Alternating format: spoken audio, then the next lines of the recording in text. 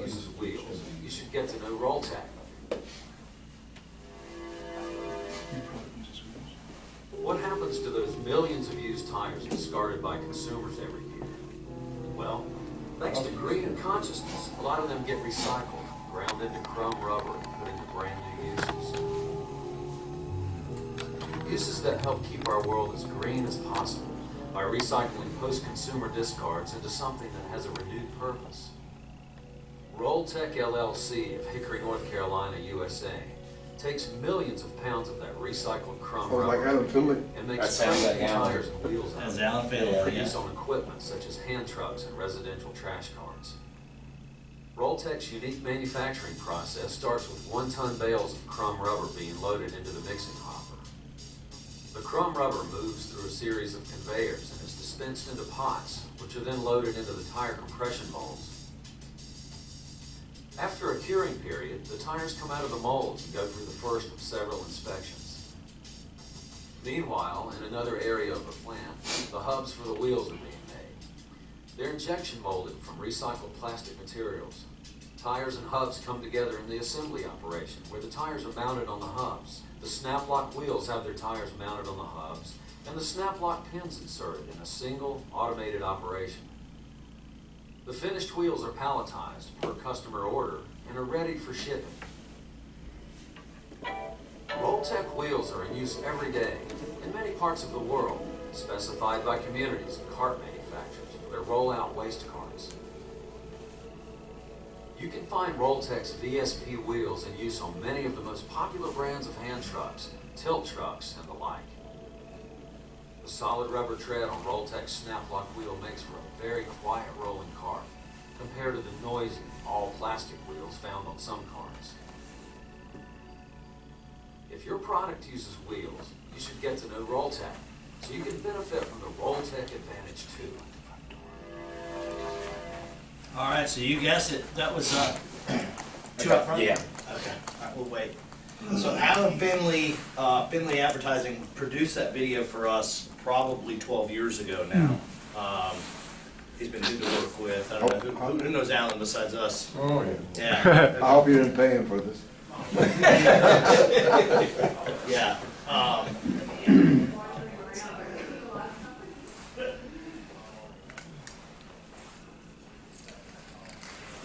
So it's been that long, yeah.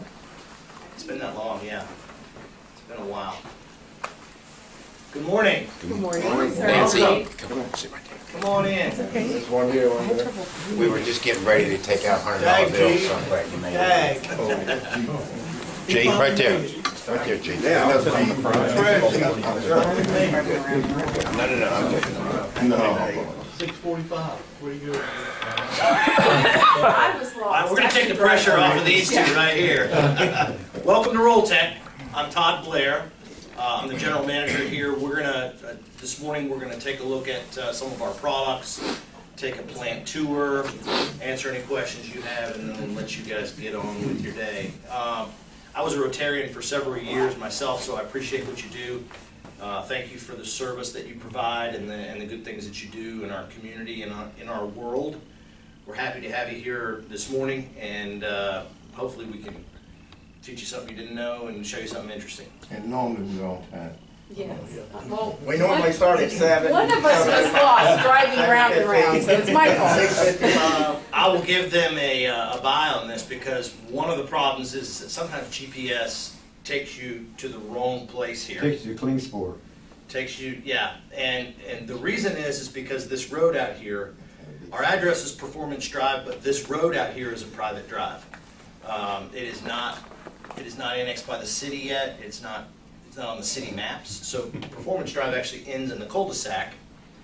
And at some point there was a 25th Street Drive Court Place or something that this road was called.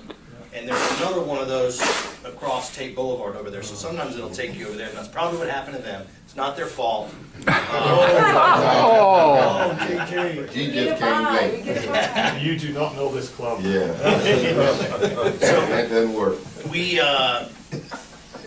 Let me give you a little history on this company. This company was started in North Carolina about 23 years ago now.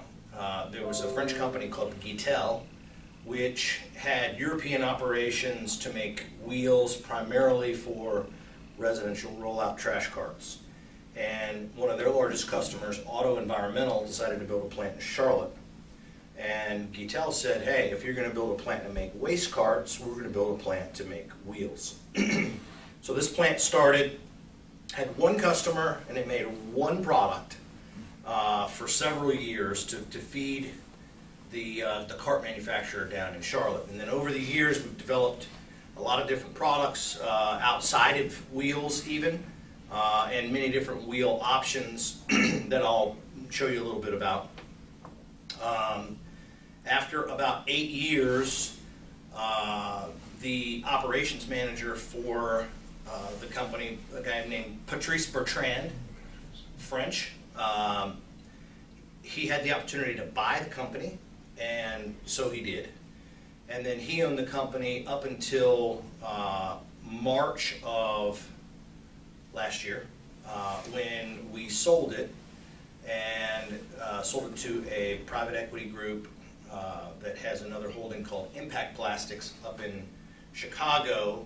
Impact serves primarily the waste industry.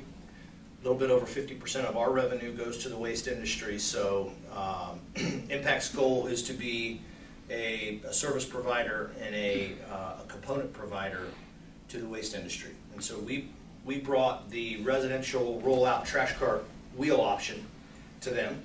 Made a lot of sense to add us. So Patrice is now retired.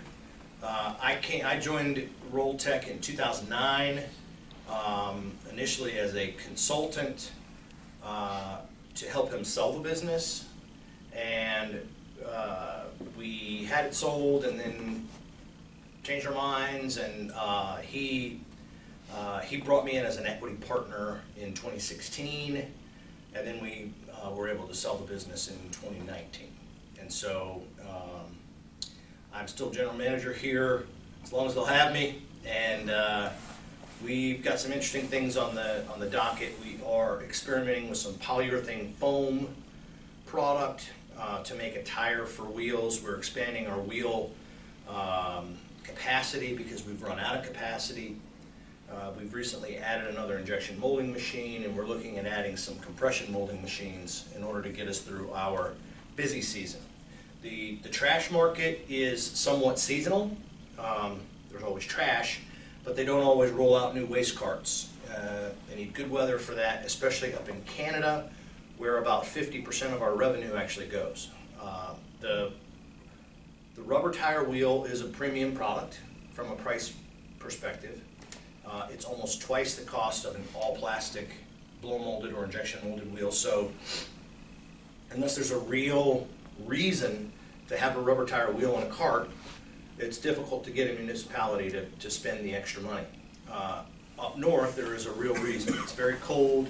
You get a lot of freeze-thaw cycles, and an all-plastic wheel just doesn't perform as well. So where you have cold weather environments, where you have a need for quiet rolling, maybe a dense population where there are a lot of carts and people don't want to hear that at 6 a.m.,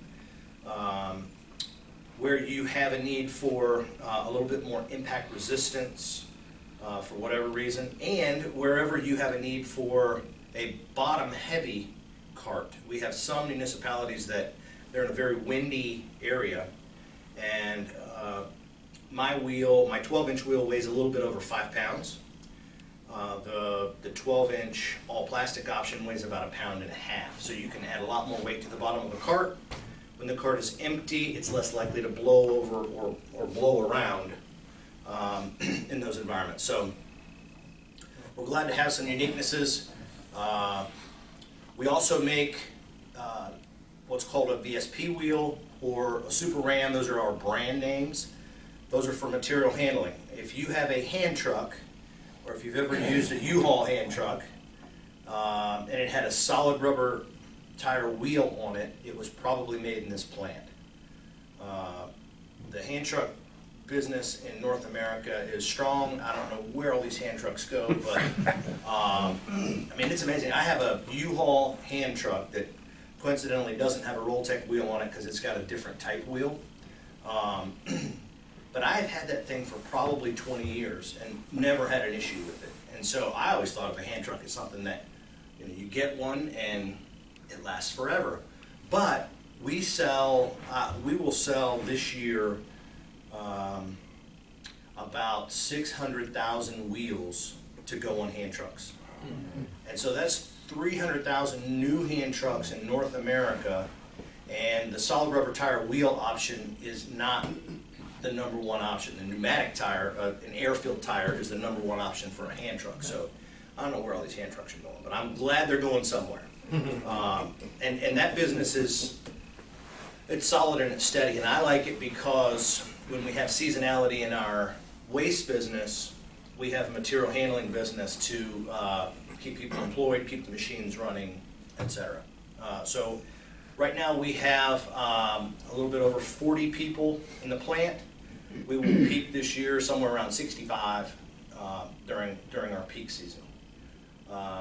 So that is one of the issues we have with people, is that because of our seasonality, we can't keep the same people employed throughout a year. So we do a lot of ramping up and hiring, and then we don't technically lay people off.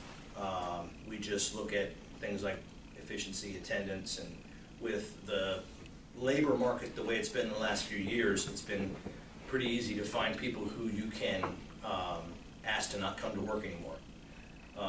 It's been very difficult to find people to ask to come to work who will when they're supposed to, and work and do the job they're supposed to, and not have issues with all kinds of personal problems. But is anybody else in manufacturing? Yeah.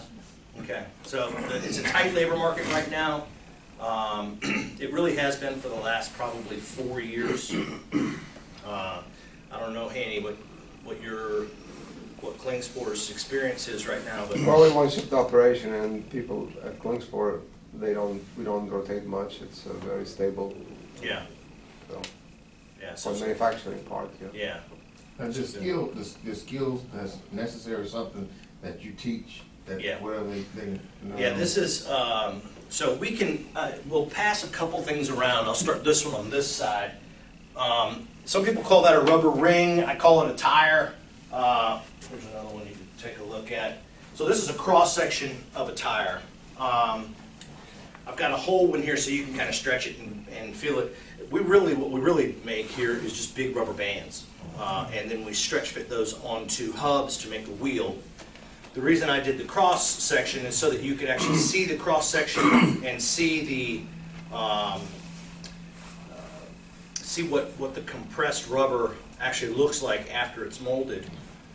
That right there literally started with a powder, which was very finely ground recycled tires. Yeah. And doesn't matter, I don't want to cut it, but does it matter the type of tire? Do you have to separate the tires you get? It does. And I'm not going to go into detail of that because it's a secret sauce. This is mostly SBR. Well, there's SBR in this. There's a lot of truck tire in there, and then there's some buffings. Do you do your own modified compounding? We do not. Okay. No. We are a sulfur vulcanizer, so we use sulfur as a catalyst to create a chemical reaction and create cross-links in the polymer chains. So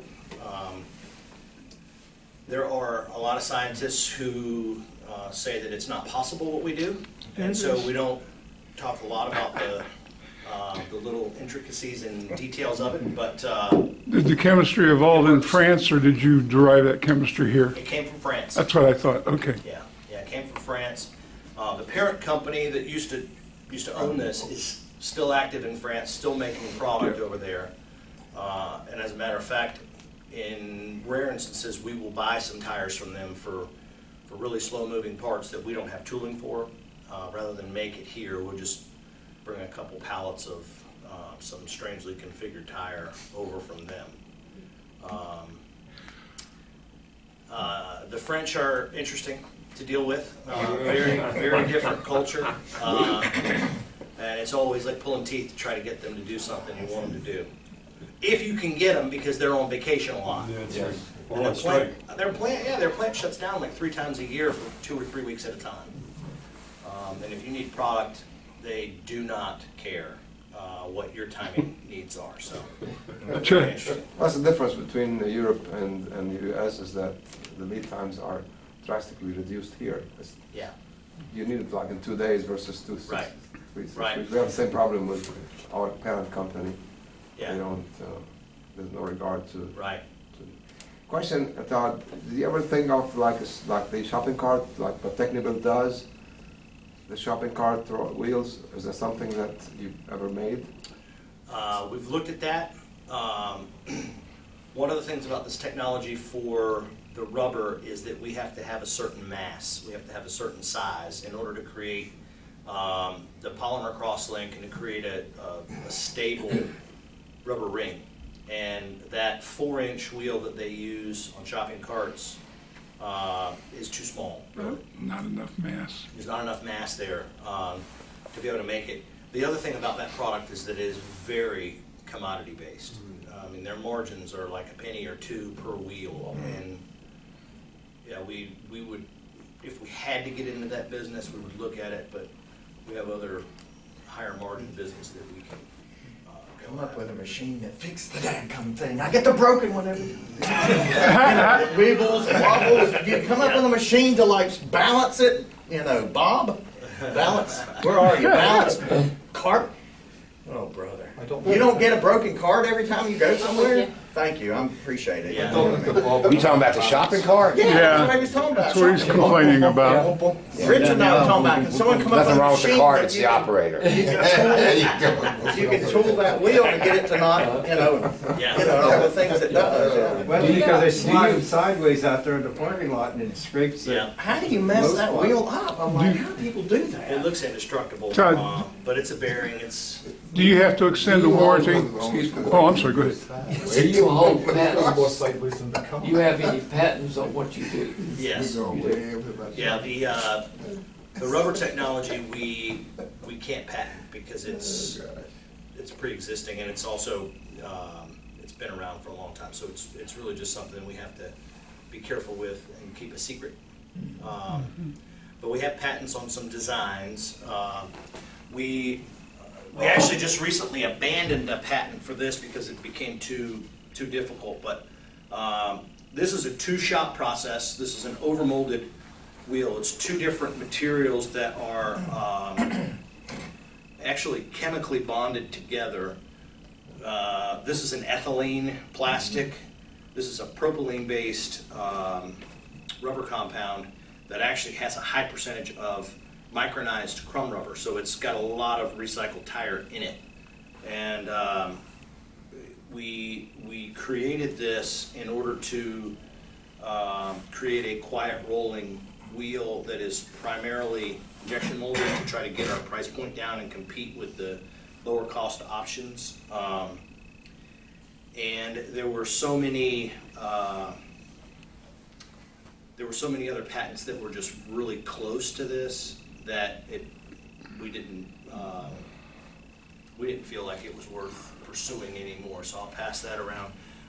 The mechanism that we use to lock a wheel on is called a snap lock. If you look down in the bore of that, you've got a pin that is spring pressurized and snaps onto a grooved axle. That process is not patented. We recently got into a couple new products. This is a flooring tile. We've got some walkways that are paved outside with this. It's a slip resistant, all rubber flooring tile. Yeah. You going to compete in railroad crossings? No. No, not with that product. We did look at a product for railroad crossings that is still an option. That we can't really make that big of a product here in our presses, and so we would have to. It would be a capital investment, and it would be Probably not a sulfur-cured product, but a polyurethane bound. It suits your technology, but not your process. Right, right. Pardon me a second, I'm gonna grab this. This is another product that we've gotten into in the last couple of years. This is not a finished product. We would finish this by drilling bolt holes through this, but this is a simple bumper. And if you pay attention to the back of a trailer, Dock chocks. Rubber baby bubby so bubby. dock chocks is a product that we don't currently make. We've looked at it.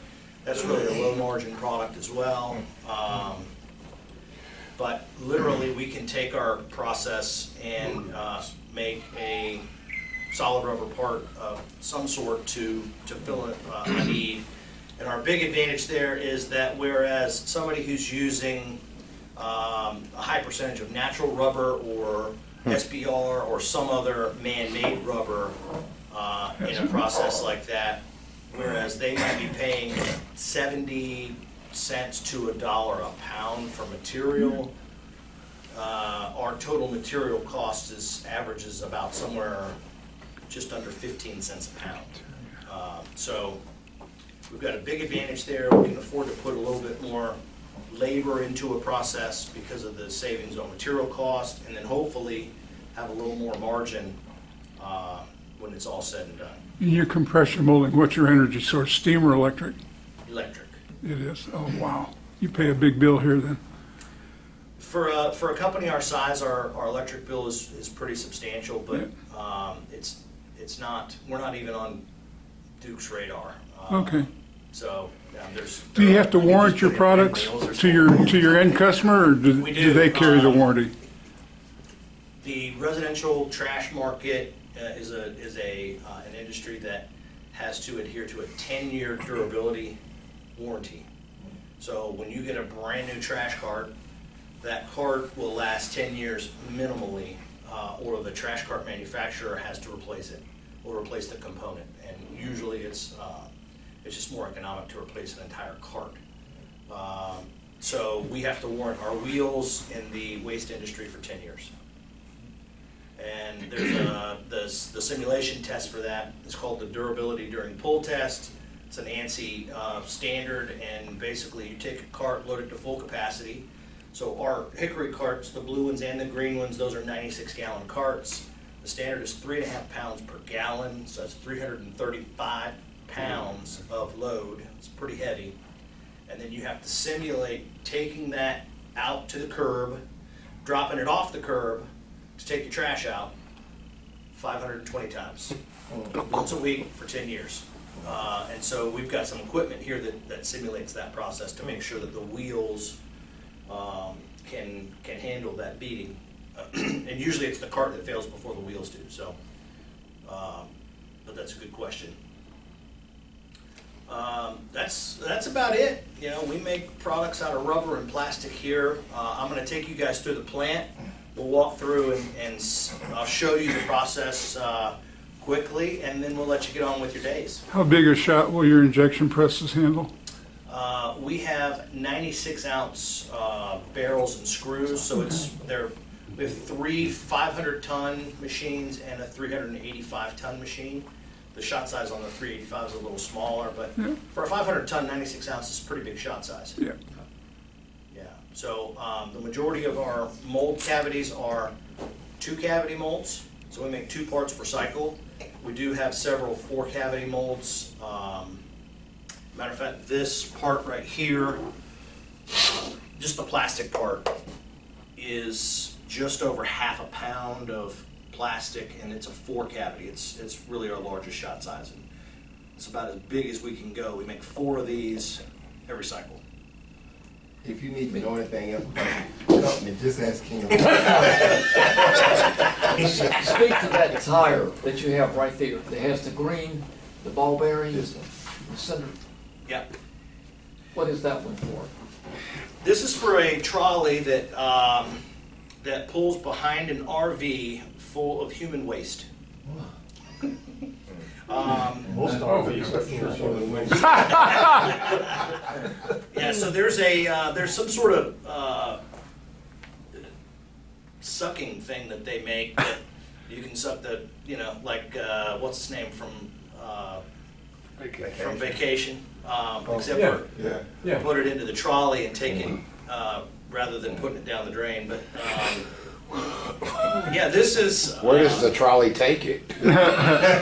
To a collection point. So rather than take your entire RV over to a collection point, this little trolley thing, apparently it empties it out of the RV, puts it in a container. It's on wheels, so you can either pull it behind your car, or you can actually hand tow it over to a collection area where you can then. He's got ball bearings. Yeah. What? It's a honey wagon. Honey wagon. Okay. And this particular piece of business, I didn't know they had this many RVs either, but we will sell. We have 2 different configurations for this wheel. But we'll sell about 70,000 wheels for that particular use this year. It's a lot of A lot of stuff. A lot of stuff. Yeah. Is that your greenest product? It is definitely our greenest product. Yeah. Actually, this is a prototype. Our standard product. If you'll hold up the silver gray hub wheel there, any one of them. Don't hurt yourself. So that is a propylene, and it's kind of interesting we're talking about this because years ago, all these wheels used to be. If you'll hold up the silver metal, This one? yeah. So that's a steel hub. It is. These wheels all used to be steel hub because the industries and users felt like steel was what they needed to get load rating and durability. Split ring. And Yeah, see that. we have now convinced almost all of our customers that propylene, which is modified with different copolymers for impact, that propylene is actually just as good as that steel as far as load rating and durability goes. And so we color it a silver gray so that it looks a little bit like metal. It's a little bit more palatable. But the load rating on that wheel is the same as if I put a steel hub onto it. And cost-wise, this is a lot cheaper. Plus, this particular material right here we found a source that we can get 80% recycled plastic and make this part. There's a company that it's a post-industrial process. They are actually pulling the silver metallic plastic out of chip bags. So the inside lining that's silver, I don't know how they do it, but they're able to get that out. They're able to get it out in quantities that are high enough that they make a pelletized product. They have the capacity to make 5 truckloads, so about 210,000, 220,000 pounds a month of plastic from chip bag liners. So that's your most green wheel. What's that? That's your most green wheel, huh? This is it is, yeah. It's I mean, they're all green. It's amazing. This plastic in this is 100% recycled, and it is post-consumer. So this plastic used to be laundry detergent bottles or milk jugs. It's a fractional melt polyethylene, and that's the 2 main uses for that particular type of plastic.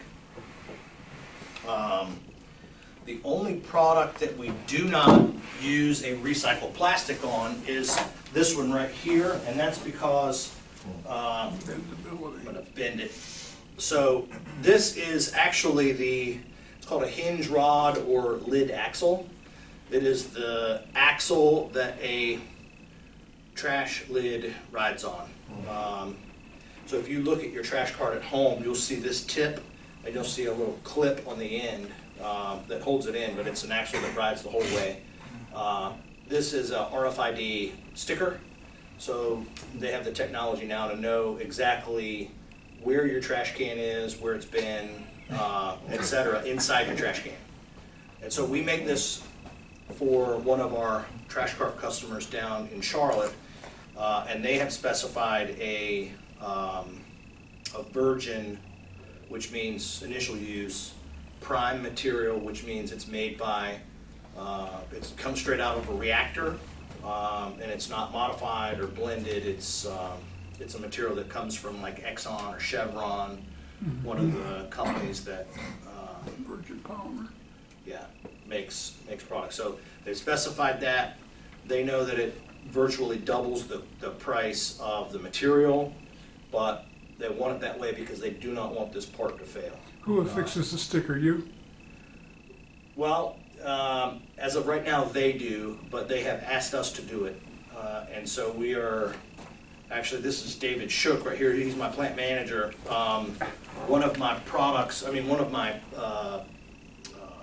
processes that he is looking at right now is to do this straight out of the machine. One of the challenges we have is that this piece of plastic right here, you'll see this when we're out there, but we are injecting plastic into a mold cavity at about 400 degrees Fahrenheit. And in 40 seconds, we bring that temperature down to the point where it will be solid so that it will come out of the mold.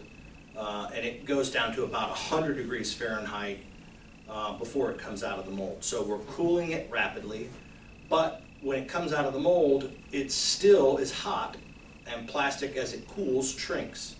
This part, when it comes out of the mold, is actually 1.5 inches longer than when it finally stops shrinking.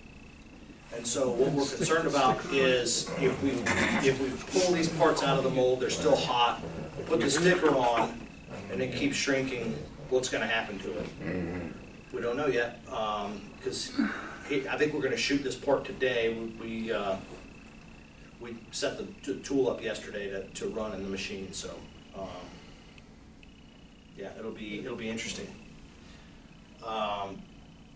If we can do it straight out of the mold and do it hot, it'll save them money. If we have to wait and double handle it, it'll cost them more. But right now, it's costing them because they have to do it. So, good question. In Westinghouse Industrial Park? That's where my plant was. Okay. Oh yeah? Yeah. So what's your background? BF Goodrich Rubber. Okay. Testing and analysis. Yeah. Well, good. So you know a lot about this this stuff. Some of it. He knows a lot about everything. Yes. Man of many talents. Do you deal with A. Lakin and Sons out of Chicago for your crumb? No? Yeah. I know them. Lake and Tire. Yeah. Transport costs would be too high for that. So Okay. We buy crumb from a company called New River Tire, which is in New London. They have a good network of collection accounts. It's kind of interesting how everything works these days based on contracts and based on supply. And one of the difficult things to get started in the recycling business, which wasn't a problem probably 15 years ago, is the availability of tires. Because a lot of them are locked down in contracts. So if we wanted to start a tire recycling plant today, our biggest challenge would be where are we going to get the tires? Bob Steiger. Well, I never understood that because you got to go pay or whatever and take them out to the dump. Well, actually, you don't pay as part of your taxes to dump, but you do take them to the dump, and then I guess the county sells it by the pound. But Yeah. Yeah. What a racket. what a racket! Yeah. Actually, the county pays to have them taken away. I would really think the resources are in your backyard if you were to just Yeah. contact the retailers and say, "I'll take your tires." Yeah, but you have to send a collector around to get them. Right. Yeah. The logistics of that is. We'd bring them to you. Whoa. We're taking them to the dump. Yeah, but you bring 2 tires a day. I mean. Well, no, I mean it's it's 400 tires every 3 months, but if you do that times 200 facilities, But do you like it to be pelletized, or do you actually want it to be full tire? Well, for us, we're not set up to grind. It's Yeah, got to be they can't ground. grind. It's got to be Process ground. tires at all. Peels and So that ground. metal has to be removed from that tire too. Is that correct? That's right. That's right. Yeah, so that's a full process for that. But, like for example, our landfill here is under contract to for New River Tire to get all of their tires, and that's based on whatever the the negotiated overall cost of getting rid of those tires was, and based on their capacity to get rid of them. You also have tire manufacturers, Goodrich, Royal Firestone, Goodyear, Bridgestone. and Bridgestone, and those companies generate a lot of waste. You've got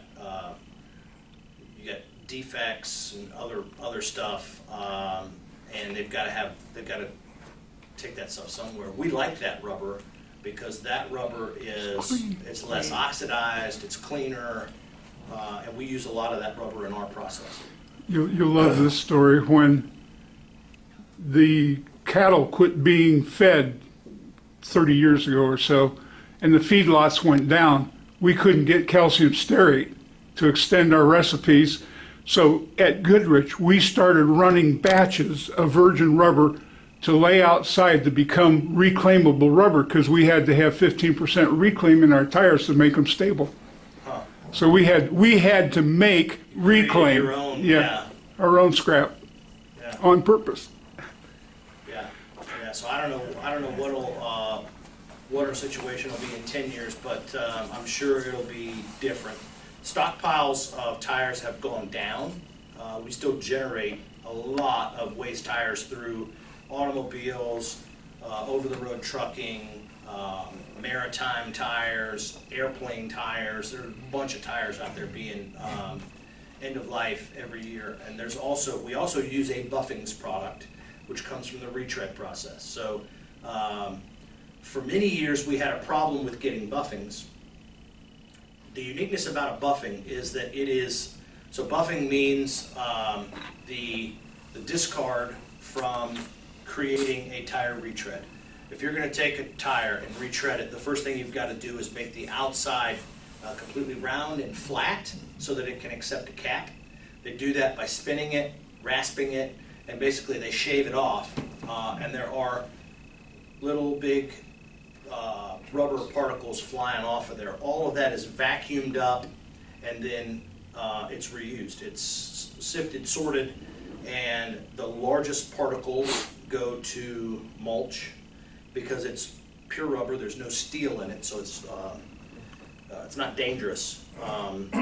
The mid-sized particles, which are approximately rice-sized, that's what's used primarily in pour-in-place applications like gym floors, tracks, any of the stuff that you might see in Lowe's that's a rubberized part of some sort, that's got buffings in it. And then the really fine stuff is what we use in our process. And what's unique about that stuff, not only is it all rubber, it's a different type of rubber because sidewalls and caps have different rubber compounds in them, but it's also a different shape.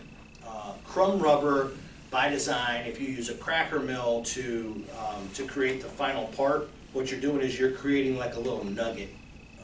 It's a roundish shape. A buffing, because of how it's made, is more of a needle. And that's one of our secret sauces is how we combine those two together and make that process possible. And so I bring that up because 10 years ago, it was more difficult to find buffings, and that was because of two things. One, the retread organization in North America particularly did a pretty bad job of promoting its product, and fleet managers started to believe that it was less safe because they saw these tire carcasses on the road. They heard about the tires blowing, and so they thought, it's probably the retreads, and they're probably not safe. When actually the opposite is true. And the other thing is that there were a lot of very cheap tires coming in, particularly from Southeast Asia, and so where it might cost you $100 to retread and I just made that number up, I don't know how much it costs, but it might cost you $100 to retread a tire and get a new useful life out of it. It might cost you $90 to get a brand new one from China. And so, you know, do you want a new tire for $90 or do you want a already partially used tire for more money?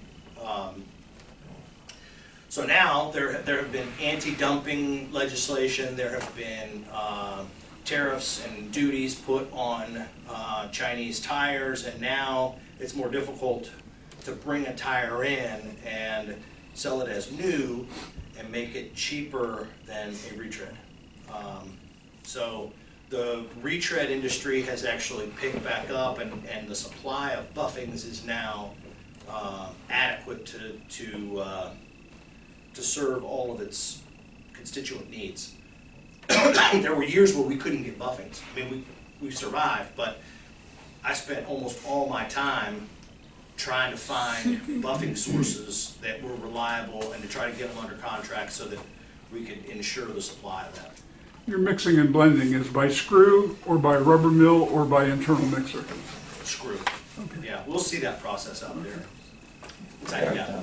7:42. 7:42. Yeah, Okay, might as well. we're going to take a quick run through the Todd, plan. real quick. Before you get Before away, we go. Todd, as a past president, I get the chore of replacing the president momentarily. Okay. We have a manufacturing process in our Rotary Club too, and he's sitting right there. He's a woodworker and a fine arts craftsman. Oh, wow. And we'd like to present you Oh, with very that. nice. Well, thank you, Bob. I appreciate it. Thank you. Thanks for having us, Todd. Sorry. Before we all go out, we're in our last of the month crunch to push product out. Sure. Get her done. Please disregard any mess you see. Because we are trying to push. Sure. Do we need? Yeah, If you want, we have some here. I don't know how many goggles